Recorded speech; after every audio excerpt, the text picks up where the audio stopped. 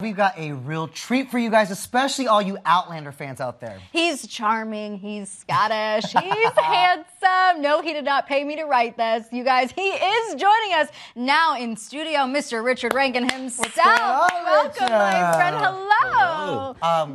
You're all in the same brand, Scottish, man, welcome. I gotta say. Look Yeah, at no, that, I got the email. Thanks for that. I'll give you that $10 later. See, isn't he charming? You weren't lying, Charming, Cass. I guess, yes. Richard, you weren't lying. You are charming. Well, welcome. Welcome to ETonline, Thanks for my having friend. me. No, thank you for joining us. We have a lot to talk about. Obviously, today is a big day with the Golden Globe nominations. I know, right? And your exciting co-star, is that? Catriona Balfe. Congratulations, Katrina. Yes.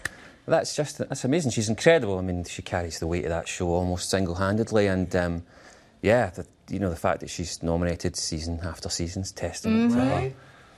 And representing this amazing show. Right. Yeah, right. Have you had a chance to send her a text or, I would imagine her phone is blown up today, but... No, I haven't. Not yet. I will do. I only just found out like about an hour ago. Okay. So I've been kind of travelling around, but I will do. I'm sure she's somewhere celebrating right now. I have no doubt. We're celebrating that you're here. I mean, 4 seasons strong, this show. And we just started. I mean, we still have a ways to go this season. There have been a lot of developments with your character, Roger and Brianna. I mean, where do we even begin? I want to know, knowing what you know about the rest of the season, what can we expect with their relationship? What can we expect with their relationship? Turmoil, drama, conflict, love, tears, fighting.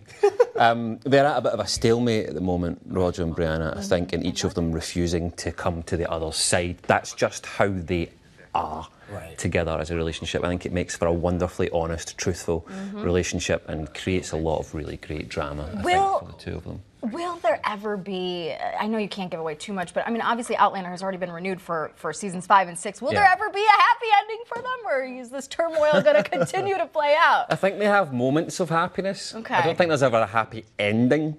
I think, you never know. We'll wait and see what happens at the end of season 4. There's definitely moments of happiness, of togetherness, potentially for them. I don't know. It would be too easy if it all fell into place right away, right? For all our hopeless romantics out here. You want some drama, don't you? You want to keep that ball rolling and guessing what's going to happen with them. We don't want to make it too clear-cut. Yeah, what do you hope happens with those two, as a fan of the show? What do I hope happens with them? Maybe the next step in their relationship.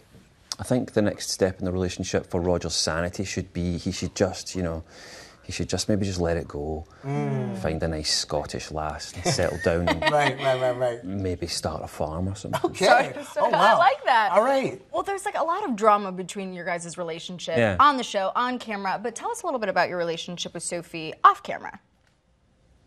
You guys pals or not? Yeah. We work very well together. We kind of, I feel like we hit the ground running. Sophie and I, we're very much on the same page with the characters. We very much have the same ideas on how we want to present Roger, how we want to present Brianna, and how we want to present them as a couple. And one of the big things for us is presenting that, staying true to the honesty, the truth of our relationship. It's a complex thing, it's a complicated thing, and I think we always have the same ideas. We chat a lot about how we want to present certain scenes, how we want to play certain moments. So I feel like we have a really strong bond off camera. We have a lot of a lot of chemistry on and off camera, and it works. Yeah, 100%. Yeah, I mean it helps when you're on the same page and you can have that collaborative, creative relationship with another actor. It helps a lot. Especially when you're doing those more intimate scenes too. You kind of have to have that chemistry, right? Or at least some kind of relationship with your co-star. Yeah, you have to have that chemistry, or you just pretend. Do you guys laugh about that kind of stuff too? Like, I mean, those scenes are kind of intense. Yeah, they're like any other scene. You just want to play, you want to play the beat of it. You want to make sure that you present it in a way that's going to be honest, I suppose. Yeah. How about you in real life, Richard? Like, are you as romantic as Roger is on the show? Would you consider yourself a hopeless romantic? No, I don't think. I think Roger takes it to another level. Really? I think he is absolutely a hopeless romantic, and bless him for that. It causes... He gets into one or two sticky situations because of just how passionate he is, just how much he wears his heart on his sleeve. I think it trips him up every now and again, and I think as we watch season 4, we'll see maybe a bit more of that. But it's one of the things I love about him. He kind of, there are points where he just acts and thinks about it later, and suffers the consequences further down the line. Yeah, but I don't think I'm quite on Roger's level. What would you say is the most romantic thing you've ever done for someone? Wow, you really put me on the spot. Or maybe it hasn't happened yet, you know? I think Take it just some hasn't happened Take yet. some cues from Roger. You know, right? Yeah, you have a great Well, great I have source. that. You know, I can always spring Yeah. that on someone, you know, in the middle of a really passionate, romantic kiss where everything's just perfect. I could just halt that, wait there a moment and propose. Mm-hmm. That seems to work. Hopefully it goes better than Then in the show, yeah. So I'm going to put you on the spot again, but you know the Welcome couples to on ETonline. welcome to ETonline. The couples on the show, I mean, are something else. As a fan of the show, objectively, who do you think is the cutest couple? Brianna and Roger, or Claire and Jamie? Oh, Brianna and Roger. There you go. Country mile. Come on. They're just adorable, the two of them. They're so, you know, they're so awkward together sometimes. I love everything that they are. I love the way that they're like, you know, an elastic band. They're continuously coming apart and springing back together again explosively. Yeah. I just love how the relationship unfolds. I feel like it's somehow more relatable. Maybe that's because they're a modern couple as opposed to, you know, Jamie and Claire being much more of the past. But yeah. But then again, I'm biased. I was just about to say that you might be a little Can't biased, really answer that objectively. Yeah, So. we're not going to answer that because Outlander fans are really rabid. Right. Well, and they're hardcore. going to have their opinion. You're allowed on to that. say They're going to have their opinion on that. I love it. Richard, in the intro, obviously, we mentioned you're handsome, you're charming, but you're also Scottish, too. So Denny Well and I... observed. Right. Denny and I are curious, and we are hoping that you would be willing to teach us some kind of Scottish slang. Well, I've got a little list here. You do? He came prepared. I love I it. prepared I earlier put in it on my a little cup. ET live card. I feel like a presenter. Oh, man, I this is can't wait very for this. exciting. Scottish Okay. slang, give it to Exciting. us. I'm going to give you some Scottish slang, and you're going to guess what it means, right? Oh, what it means. Now, I've got 5 of them here, Okay.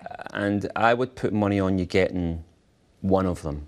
Okay, thanks. One of I'm five. glad And that you I feel have a like lot of faith He's in us. foreshadowing the future Yeah. right now, but you might not be wrong. All right, let's go. I feel like you're doing well if you get that one. All right, the first one is you're at it. You're at At it? it, If I like say you're at it. you're going for it. You're pestering. You won't quit. You're talking nonsense. Exactly. Okay. We're perfect. I can is that see the card. answer? That's- I can see the card. cheating. I'm kidding. cheating? I saw the card. Listen, they told me to shouldn't be move. They told me to move more right before the Right, okay. Come back. before the Right, segment right, started. okay. I'm gonna You're move getting left no now. points for So we didn't that. get that? Okay, all right. And you get also no points. No for that. points. We're competing. Okay, here we go. Okay, the Now next I'm ready. one. She's a bonny lass. She's a bony lass. She is a Bonnie lass. Okay, give me a hint. Is it a good thing about someone or a bad thing? Oh, it's definitely a good thing. Okay, so it's like a term of positive. I would endearment. say it could definitely refer A to you. good looker, maybe? Yeah. Good looking? Really? A beautiful Beautiful. girl. I swear I didn't cheat on that one. No, I really know. swear. Okay, cool. So That's that's our one that you think It was a That's the context one. clue. I Okay. mean, you are beautiful. I mean, that gave it away. But 1 point for No, you. I think I guessed that correct. You did. You did. Okay, you're a chancer. You're A chancer. You're a chancer. You're a chancer. Like you, Is that good or bad? I feel like you're. It's. You're Depends on your what? Oh, point of it's view. what's the word that I'm looking for? You're a chancer. You're a risky one. Risk taker. Like you're risk a, taker. We don't That's know not about far. you. That's close. That's close. It's not quite you're a risk taker. It's you're pushing your luck. Okay. Oh, okay. So it is kind of like So you're a chancer. You're pushing. Yeah. you're pushing your luck. Okay. Next one I like a lot. I say it often. You're off your head. You're crazy. You're off your head. You're crazy. You're like off the rocker. What's yours? Say it one more time. You're off your head.